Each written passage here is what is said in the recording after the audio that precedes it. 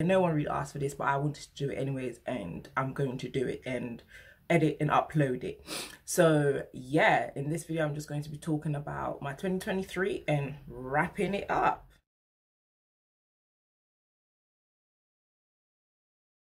So guys, I can't lie to you, 2023 has been so good to me, and I am just so grateful and I am just so thankful. And this has been one of the best years in my life in a very, very long time. I entered into this year with the mindset that this is the year where I'm going to thrive, I'm going to flourish, and I'm going to step out in faith. And Matthew 5:16 was the scripture on which I based my year on, and the scripture in which I always came back to regardless of what was happening. And I really have to give it up to my life coach within her coaching, and I'm going to leave all her details down below, Lakeisha Anang. She has been such a blessing to me, and 2023 couldn't have gone the way it did if it wasn't for her impartation in my life. Because even collaborating with her or having her as my life coach, that's a testimony in itself, because the favor that came with it, that was, you know, I thank God for that. And it was such a blessing to me, like I said, because everything that I've been working towards, everything that I've been planning and putting in the work to do for the past 6 years, with her, I was able to accomplish it in 6 months. First of all, I was able to host my first in-person event under my ministry, Chosen Is She, which went so beautifully. I kept it very small and intimate because that's just how I'd wanted it for a first event. And it was held on Saturday, the 15th of July. It was amazing. It was just so refreshing and also reviving, and it gave me that confidence and that boost to know that I was made for this. This is what I was made for. And it also brought me to a place in believing and trusting in God and all the prophetic words and the prophetic dreams and everything that God has spoken over my life and everything that's been being said to me in the past 5 years. Just in that moment just made me realize that, yes, Manuela, this is what you've been called to do, and it's about time that you believe it. It's about time that you step into it. It's about time that you believe in yourself and trust God more. And I also held 2 other online events, one called September Shift that took place in September. Again, amazing, life transforming, encouraging, reviving, refreshing, inspirational. And I held my last free event also in December, called Becoming Her, Stepping Into Your Own for 2024. Again, no words to describe how that was. So in total, that was 3 events that I hosted this year.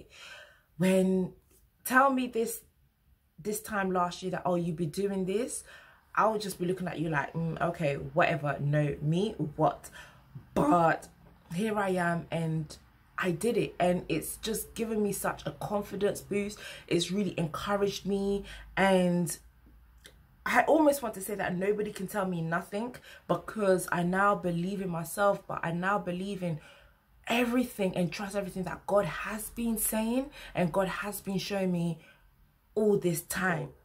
And I learned so much. I learned the importance of stepping out in faith. I learned the importance of showing grace and showing grace to myself and to others as well. And this might sound a bit like, okay, well, you said this last year, because in my video that I did last year, Wrap It Up 2022, I said how that I was learning to show more grace to people. And I did show more grace to people. And just to give like a context, basically, everything was going well and good, and in the middle of the year I went through a situation which really took me off guard, and I was just like, wait, what's going on here? This was not part of the plan, this was not part of the script. And basically some people treated me unjustly. Yeah, let's just keep it as that. When I came out of that, I really cried. I really cried. I really was upset on the day that it happened. I just heard the Holy Spirit say to me and remind me the scripture that what the enemy is meaning for evil, I will turn around for good. In the moment, I didn't understand that, but when I was being all hysterical, just hearing that, it calmed me down a little bit. But I really let my feelings be known, and I entered into a time where I was praying some harsh prayers to the point where my prayers even had effect. And I was just like, bro, okay, I almost killed this woman with my prayers, but next time just show more grace and just really tune into what God is saying and just know that you will be all right. Looking back now in hindsight, that is what I'm telling myself. I wasn't feeling or thinking it in the moment, but now looking back, I'm just like, okay, man, you're like, okay, but I've learned my lesson. And this, I'm not going to lie, this year had its highs and its lows, but the highs outweigh the lows by far. This year was the year where I did things that I'd never done before. Some of you may know I did a 3-day Esther fast and shared that here on my channel, and that video just went viral and amassed most of the subscribers that I have today. I did a 16-day IG live where I was praying and reading through the book of Mark, and out of those 16 days, I'm somebody, this has been my fault in the past, but I'll start something and never really finish, or I'll pause and then go back and start, stop. But with these 16 days, I did it in March, from 1st of March to 16th of March, and not one day did I miss.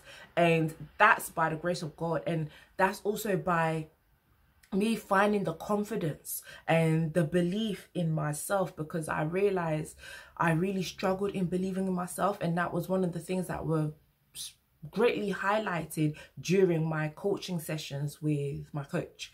And so I just really had to learn that, you know, I have a voice, I have a story, and I have things to say, and what I say will encourage people, will inspire people, will help people to be built up. And I know for a fact that I'm a born encourager, and I just admitted to myself that yes, this is what I've been called to do, this is what I've been born to be, and I'm just going to allow and give myself permission to. And in a nutshell, that's my 2023, a year where I stepped out in faith, did things outside of my comfort zone, and just trusted God, believed in myself, and just went for it. Another thing that's really been a highlight to me is the fact that God has honored me. Every prayer that I prayed, I know that God answered.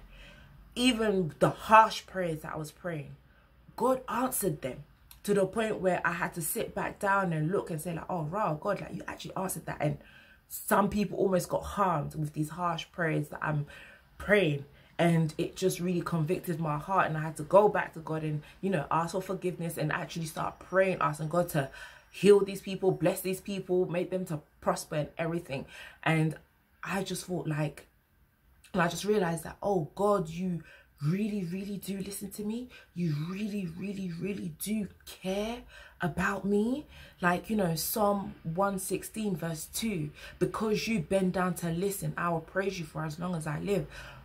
God, whenever I pray, you don't just sit on your throne and rock back and forth, but you actually bend down to listen to me because you care and you answer my prayers. And I'm just so grateful to know that not only do I have the privilege to know God, but I also have the grace and the privilege and the blessing to be known by God. And that can be you too. My 2023 has been a total blessing, and I'm excited for 2024. I'm hopeful for 2024. All the lessons that I've learned, you know, wisdom will say, learn the lessons so then next time you'll know what to do. I'm carrying that through, but I'm ready to close the door on this chapter 2023, leave what it is I need to leave behind, take with me what I need to take with me, but also make room and space for 2024, because it's a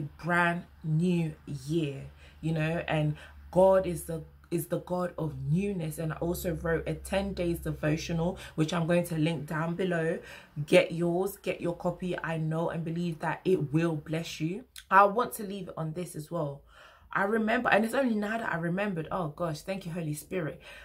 The beginning of this year, 2023, I was at church, and it was just after our church service on Sunday. You know, the service had just ended. I remember my pastor's wife came to me, and she said to me that she'd been praying for me. And I know that they pray for us. Like, I know that her and her husband really pray for my husband, and for that I know. And she said to me that she'd been praying for me. And the Lord said to her regarding me that when we say new year, the word new is what God is going to fulfill in my life in this year. That 2023 is going to be the year of the new. And boy, oh boy, was it so. And I'm just so grateful, and I just wanted to share that. And I'm, you know, wishing you a very happy new year. And I shall be praying for you all. I'm so grateful for you all who have been part of my journey. It's been 3 years now, 3.5 years now that I've had this channel open, and just seeing the growth, and even people messaging me, reaching out to me. I really appreciate you all, and I really, really, really do mean that. And yeah, on to the next, leveling up and just trusting in God for the more, and stepping out in faith, and just believing in ourselves, being confident in God, who is the one who is leading and guiding us. And I hope that this video has blessed you in some way, or encouraged you in some way. And yeah, I'm going to leave it here, wishing you a wonderful day, night, evening, dawn, wherever you are in the world. And I'll catch you in my next video, and Happy New Year.